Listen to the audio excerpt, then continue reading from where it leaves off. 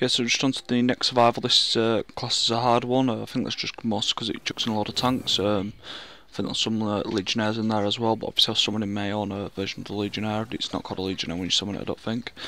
I'm fairly sure it's not anyway. I did try summon a tower as well, but I don't think it worked as well or effectively. I'm still playing around with power search, trying to get obviously similar challenges done, sort of being in amongst between. I tried summoning that tower a bit further away. I hope for it to like sort of spawn below a tank, something like that. Obviously we could do a bit more of it, sort of doing that way.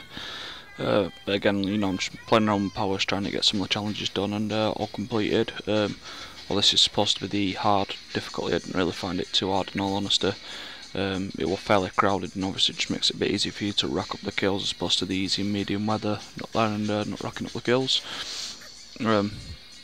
Like I say, you know, it's not taking me too long to get through this. It is on double speed though, but still it's not taking too long. And you can see everything more or less clear, so do please enjoy, like, comment, subscribe. I do appreciate any feedback, thank you very much for watching.